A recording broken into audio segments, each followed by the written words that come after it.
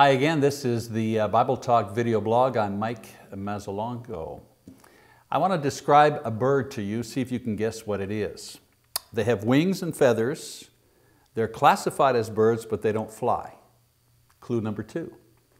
Unlike birds, however, these creatures' feet are at the end of their bodies and not at the middle of their bodies like other birds. Another clue? This situation where their feet are at the bottom of their bodies enables them to swim as well as to walk. Are we getting a little closer to the answer? Okay, one more.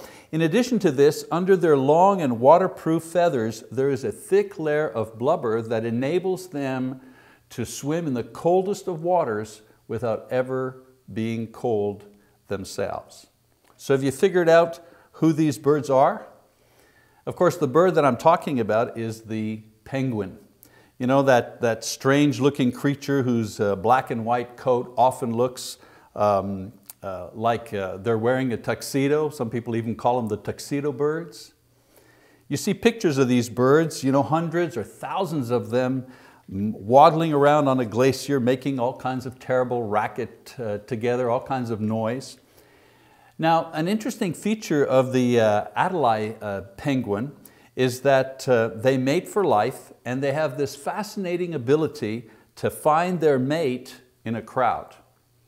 You can have 1,000 penguins who all look exactly alike gathered in one place.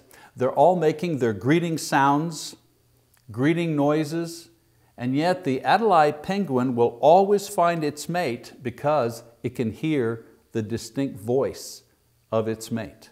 Above the roar of 1,000 voices, they find each other because they know the exact and distinct sounds of each other's voices. What an interesting and fascinating feature that these particular creatures have.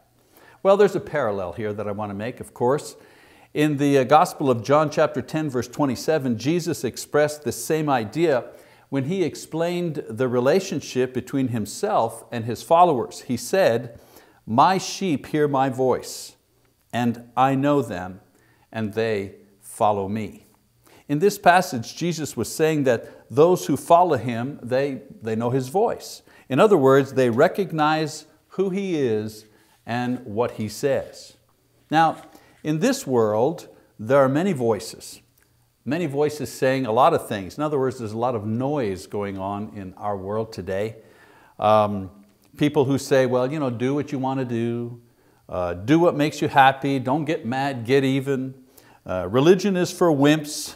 You've got to try everything once.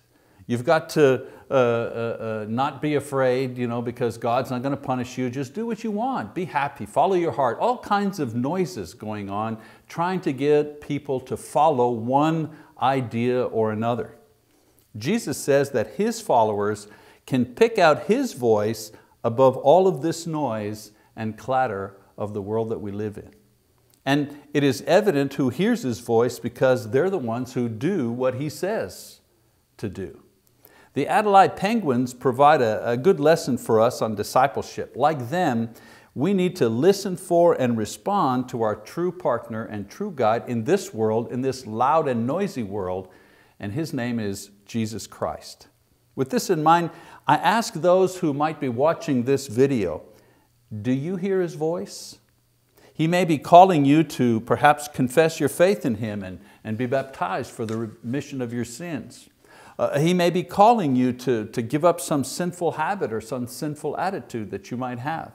He may be calling you into a deeper and more sacrificial giving, or perhaps a more sacrificial service or ministry on His behalf. He may be calling you to give up a hatred or a grudge or some sort of prejudice. You'll know it's His voice. If you're really listening, you will really hear His voice, and you'll be blessed for it. Well, that's it for today on the Bible Talk video blog. If you have any questions, suggestions, comments, you can always reach me at mike@BibleTalk.tv. We'll see you again next time.